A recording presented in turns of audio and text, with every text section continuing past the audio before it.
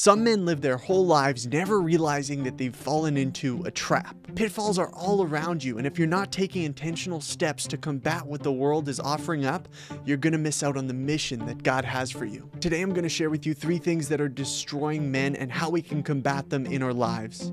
Lack of motivation and purpose.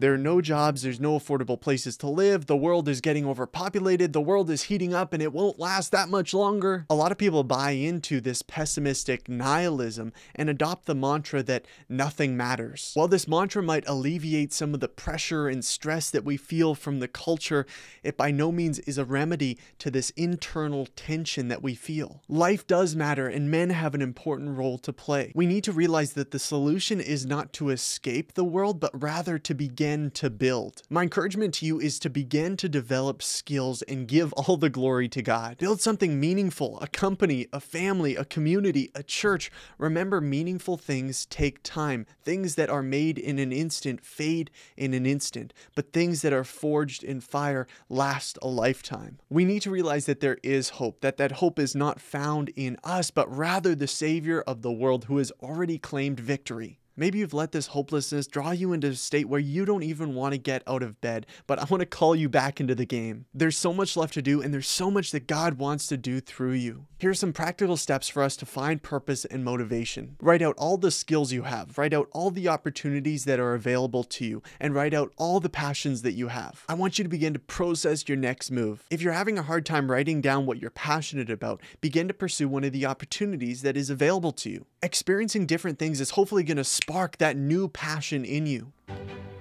Let's say you have the opportunity to learn woodworking from your uncle. You're pretty picky and you're not super thrilled about the idea, but hey, you don't have that many passions, so why not take him up on it? You may, at the end of the whole experiment, figure out that you really do like woodworking, and this could be a future passion or maybe even career for you. But you could also figure out that it's not for you, and that's the whole point. You want to take the opportunities that God has given you to figure out where your passions actually do lie. If you never try anything new, you'll never know.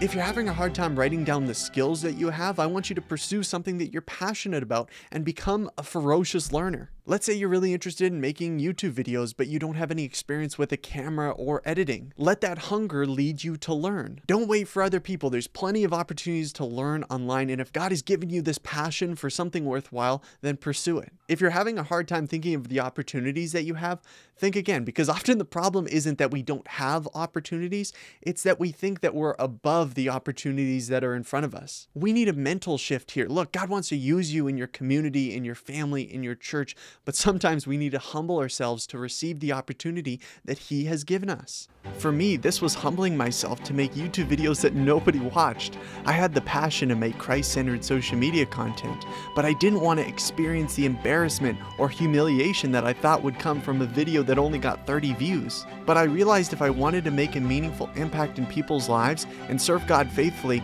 I needed to humble myself and receive the opportunity that God gave me and pursue it faithfully.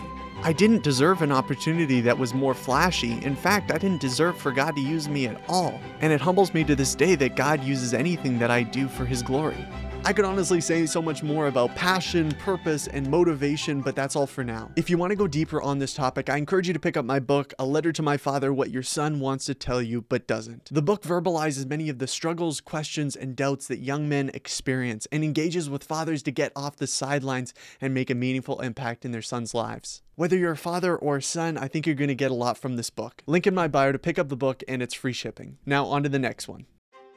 Oversexualization. Porn has a way of finding you, whether it was a friend that brought it up on his phone or a Google search that piqued your curiosity. Maybe you were never looking for it, but it found you. You hear jokes, your friends say everybody watches it, it's no big deal, and yet you feel guilty every time you watch it. Porn presents itself as pleasure on demand, but then it starts making demands of us. It wants your weekends, your evenings, and even your relationships start to take a back seat. And all the while is perverting your perspective of women. God created us to be protectors of women, but we have become the virtual pimps. And it doesn't shut off when you leave the screen. Sexually perverted thoughts crowd your mind as you're trying to have a normal conversation. Porn taught you that girls are things to be used, not people to be loved. Many men never grow out of this. In fact, they brag about their own sexual perversion. These are not men, these are boys. With all my heart, I plead with you, whatever it takes, get away from pornography. It will ruin your life. Step into the man that God created you to be, a man who values and respects women, who loves them, a man that can control his own sexual urges and doesn't let them consume his life. If you think you're already addicted, after this video, I want you to watch this video up here. It'll help you quit porn. Unfortunately, even for those who have broken the shackles of pornography in their life, they've still experienced a tremendous pressure of our over-sexualized culture. Movies, TV, music all teach us that life is about having sex with as many beautiful women as possible. It's a lie. You're not missing out by not watching pornography. You're not missing out by saving yourself for marriage. You're not missing out. These pursuits will not satisfy those deep longings in our soul for healthy sexuality and intimacy. If you've fallen into porn or sex outside of marriage, I don't want you to think that there's no hope for you. We follow the author of redemption, and through him we are made clean and called to walk in newness of life. You are not a less than Christian. Regardless of your past, make it your ambition to disconnect from sexualized media at whatever cost. It is not good for your soul. Ask God to cleanse your heart and your mind from those images that have planted themselves in you. The battle over sexual temptation is daily, but we have access to a victorious God who grants us his power and presence in our life to overcome temptation. Lack of grounded confidence. Have you ever met the guy that's just overflowing with confidence? But as he talks and talks, it crosses the line from just secure confidence into boastful pride. Or maybe on the other end of the spectrum, you've met the guy that's always throwing himself a pity party. He only utilizes self-deprecating jokes, and he always passes up on opportunities because there's always somebody else better suited for the responsibility. Which one of these people do you most identify with? I think for most of us guys, we see ourselves a little bit in each of the guys at different points in our lives. Two ditches that we often as guys get pulled into: pride and insecurity. We know what God says about the prideful. God detests all proud of heart. Pride is placing total confidence in ourselves to be successful. Grounded confidence, which is what I'm encouraging here, is a security that is grounded in God's ability to work through us for his glory and our good. Let's talk about the other end of the spectrum, insecurity. What does our insecurity say about God? We're saying that what God created actually wasn't very good and that he hasn't equipped us with what we need to pursue him courageously. Perhaps you've bought into the lie that insecurity is the same thing as humility. They are not. Humility is thinking of ourselves less and understanding our position before God. The gospel message ought to humble us. The fact that we were dead in our trespasses and sins, but God made us alive again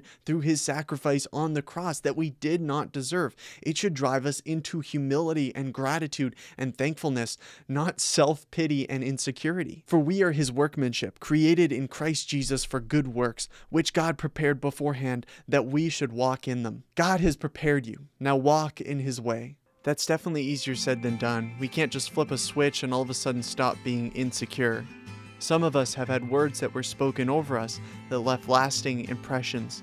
Those wounds can last a lifetime. Maybe it was a teacher or a parent or maybe a pastor that spoke words over you that have left wounds. But I want you to take the power back. Their words were not final. God gets the final say on who you are. You are his son. You are a new creation. You are his workmanship. You are forgiven. You are delighted in. Let those words penetrate your soul and draw you out of insecurity into a grounded confidence in him and who he is making you to be. Thank you so much for watching this video. If you got something from it, I encourage you to subscribe because I'm putting out new videos all the time. A huge shout out to everyone on Patreon. I can't thank you guys enough. You enable me to continue to make content to help people follow Jesus daily. If you want to support what I'm doing here, head to the link in my bio and sign up for Patreon today. It would be a humongous blessing. Thanks again, guys, and I'll see you next time. God bless.